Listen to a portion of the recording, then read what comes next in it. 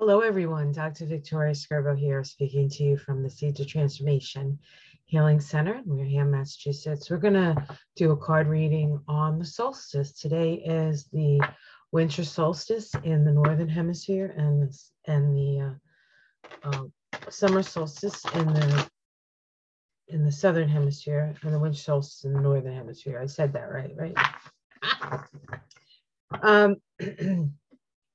The sun today ingresses into the sign of Capricorn, and that occurs here on the east coast of the U.S. at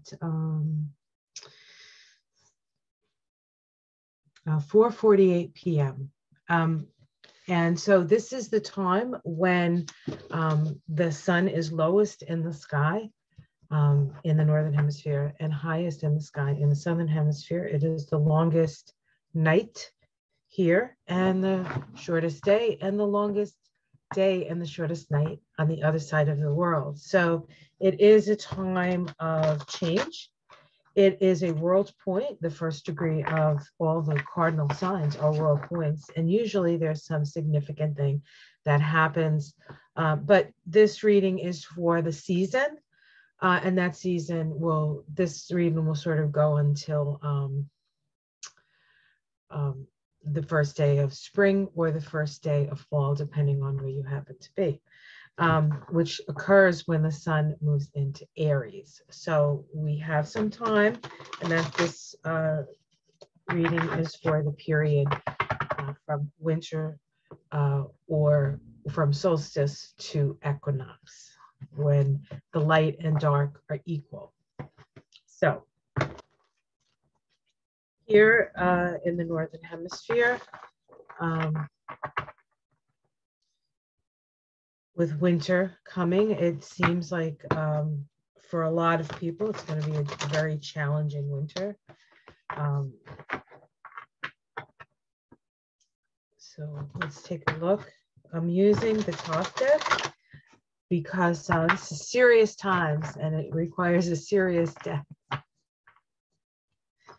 All right, I have my Capricorn painting right there, you can see.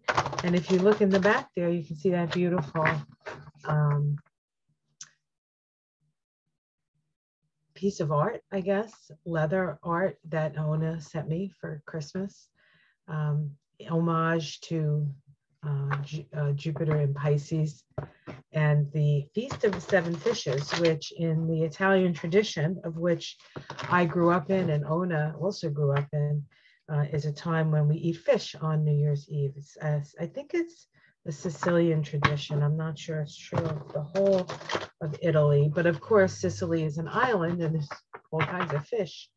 They didn't have a lot. It was kind of a poor area, but they do have fish and they do have a lot of wheat in Sicily. Beautiful, beautiful part of the world. And olives. All right. So we start this with the Four of Cups. The Four of Cups. In this deck, it is called Luxury. This is a more positive depiction, I think, of the Four of Cups than in other decks where there's more of a sense of divine discontent. So there is this, the four is about structure, and we have the structure of our feelings. And of course, four is a little constricted. It's the energy of the square. So there's a containment with four. And so we feel our emotions feel very contained at this time. There may be some dissatisfaction for some people. Let's see what challenges that. We have the Seven of Pentacles. So the challenge is a Pentacle challenge. The Seven of Pentacles, this is called failure. This card is called failure. But I guess the challenge might be here. How do we keep a certain emotional poise as we face the things that perhaps we didn't get done or that we see as failures? There is a monetary connection to this. Of course, Pentacles always deals with some sort of monetary issue. So there can be just the simple lack of and the sense of lack that we all seem to have, because of circumstances mostly beyond our control, right? Beyond our control. We have to live in the world that we live in. Let's see what's rooted, what's at the root of this. And the root of this is choices, choices.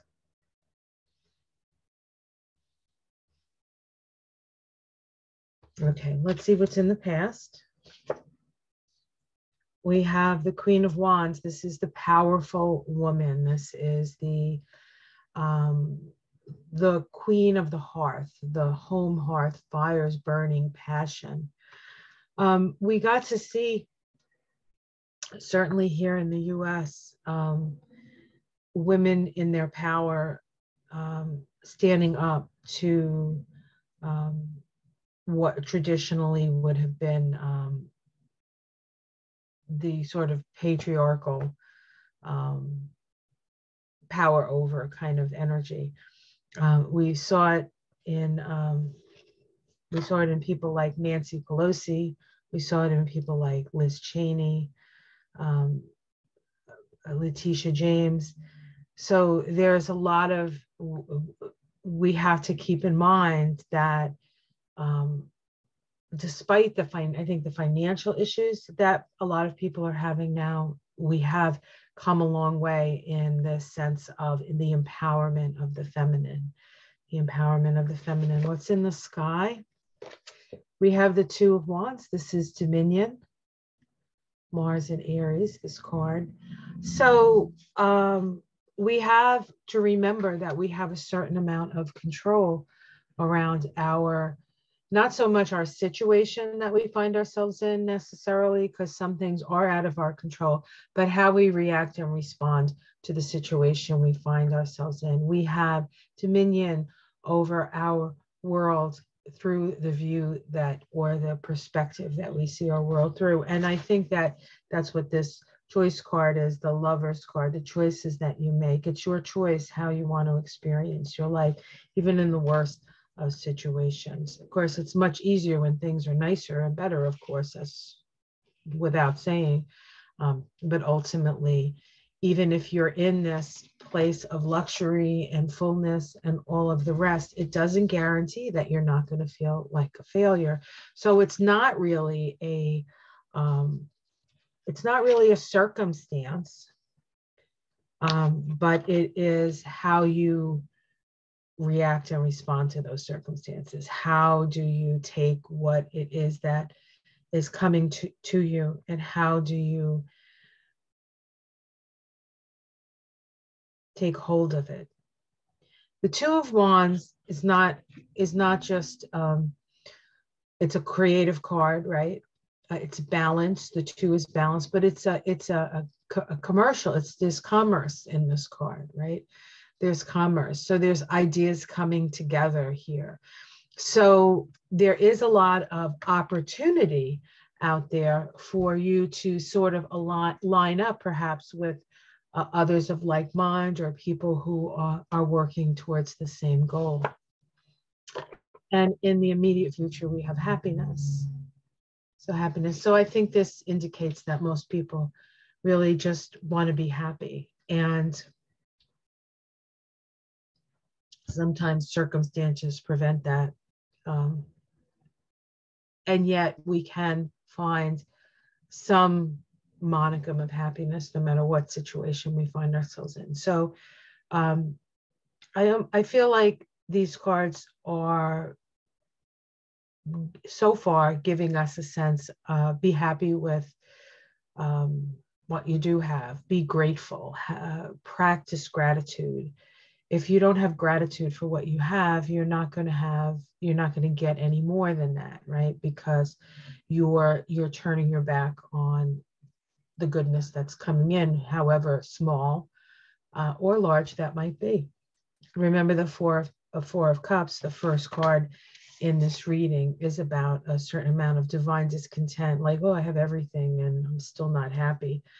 I'm still looking at the world through the things that I have failed at, as opposed to the things that maybe make me have us feel satisfied, filled, right? Filled.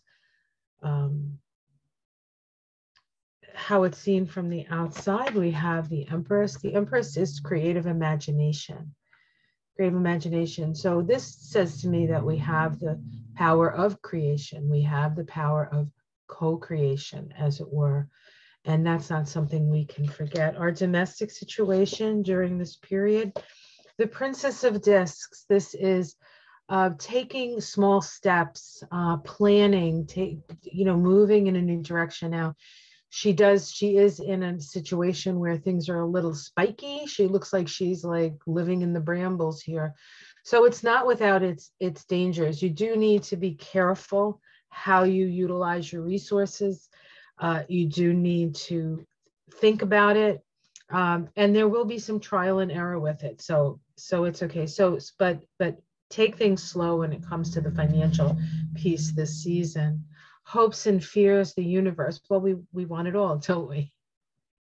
This is also about endings and new beginnings. And so depending on where you are and what situation, an ending might seem like a good idea, or it might seem like a terrible idea. You can decide what that is. But there is this knowing, whether it's good or bad, whether it's a fear or a hope, that there is a shift and a change. And of course there is. Of course there is. There's all kinds of shifts and changes happening this season, one of which Saturn is going to move into Pisces, and Pluto is going to move into Aquarius for the first time in 240 something years, right? So it's big changes ahead, and those changes start in this season, in this winter/summer season, depending on where you live in the world. And the outcome is success. This is the Six of Pentacles. It's about balancing the scales. It's about people getting what they deserve. So there is actually these are sort of very positive cards. I mean, there really isn't a negative card in the lot. So this is a time of, if you feel like you've had a failure, failure is simply a prerequisite for success. You can't have success without failure, because most of us don't know how to do things in the best way possible. It's a learning curve, right? We're on this planet to learn. But if we apply ourselves and we focus on that which brings joy into our lives, right? Where is your joy? You have to choose it. You want to be a professional victim, you can choose that too. I doubt it'll bring joy into your life. And then we have the Magnus, or the Magician, coming up next. And that is your ability to focus. This is focused intention. This is utilizing your talents, balancing the elements. You have to balance all four elements and have a focused mind to get what you want manifested. So these two cards together are, in my estimation, very positive indications that this winter of our discontent, this difficult winter perhaps, is actually an opportunity for us to live a more constrained life, but a happier life. Like, really, what is it that you need? And I think that you're gonna get some answers to that. So in that case, I think that's very, very positive. So we have the Knight of Cups underneath it. So this is sort of promises. This is the ideal, right? The Knight of Cups is very idealistic, not always realistic. We have the Five of Pentacles, still worrying about our finances. And then we have the Prince of Cups. This is the Prince of Cups in this deck is actually the King of Cups. And the King of Cups is an energy that understands and appreciates the need for family and the need for coming together as a family. to help one another, I really feel like this is going to be a season of evaluating your own sense of what is important, what's of value, gratitude, and the like. So these are pretty nice cards. I'm pleased. They could have been terrible, right? So let's pick a let me see if I can find where I have them. I want to pick a oracle card. What do I want to pick? Let's take a look at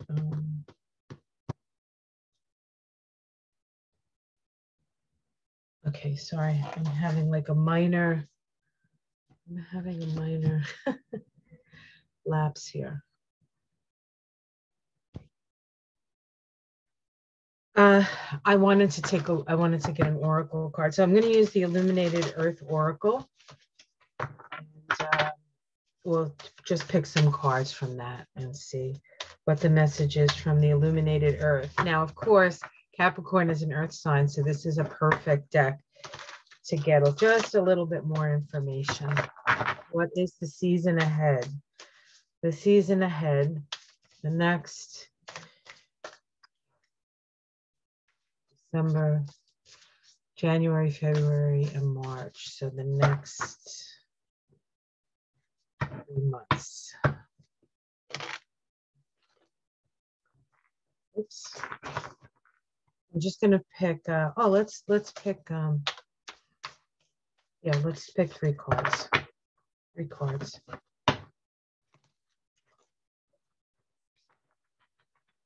Okay.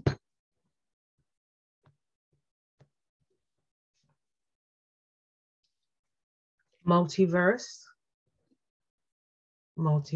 This reminds us that there are many levels of reality that we live in, that there are different levels of awareness. Some people are aware of multiverse. The multiverse is a thing, guys. There's a movie, Everything Happens Every Time, All Everywhere, something about the multiverse. Renewal. It's a time of renewal. And the tempest, the storm, the illumination. So we can expect connections to other realms, to other dimensional frequencies. And of course, that's going to get even more so with Pluto in Aquarius. We're going to come to understand that those ideas, those experiences, and what it means for us as humanity as Pluto moves through Aquarius. But we're going to get a little taste of the multiverse.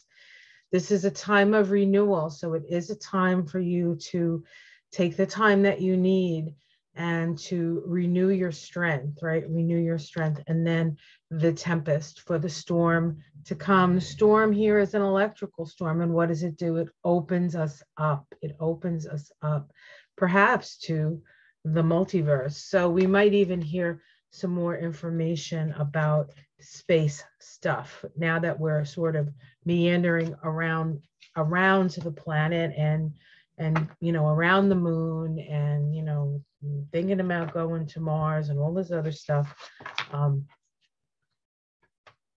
And then with the space telescope that we have, the new space telescope that we have, seeing pictures of the universe that we hadn't previously seen, a whole new expanse is opening up to us. Remember, Jupiter, the planet of expansion, has just moved back into Aries. And so it's a new 12-year cycle. The last time Jupiter moved into Aries was about, I think it was 2010.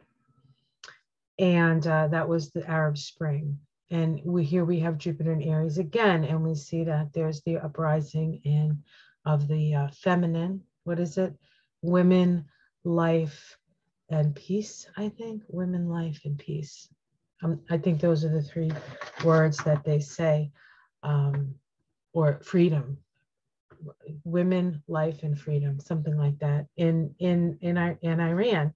So and you know, these burgeoning democracies, or these burgeoning of young people wanting to live a better life. I think one of the things, especially here in America, is we're great for taking these burgeoning democracies and smashing them to our own ends. So we have to be careful of that doesn't happen, I think. But beyond that, this isn't a political reading. I feel as though this really is about, I'm very excited for the future. It's going to be chaotic. It's not going to, you know, there's no longer, you're in the flow. You're in the flow. And if you try to hang on to where you've been and you want to stay there, but the flow is not allowing that, you can really hurt yourself by not letting go. So there is a need to sort of go with the flow and go with the direction of your destiny, with your eyes wide open and your heart wide open. So I feel like that's important to say at this time. So I hope you enjoyed this. I hope you have a lovely holiday season, or whatever holiday you might celebrate. I hope you have a great winter for those of us in winter, and a beautiful, perhaps fire-free summer for those who are in the Southern Hemisphere. You know, we got into this mess because of choices we made, and we can get out of this mess by the choices that we make. But we have to work together. One of the things that governments do to a certain extent, and nations do, is they separate us, but we're not really separate.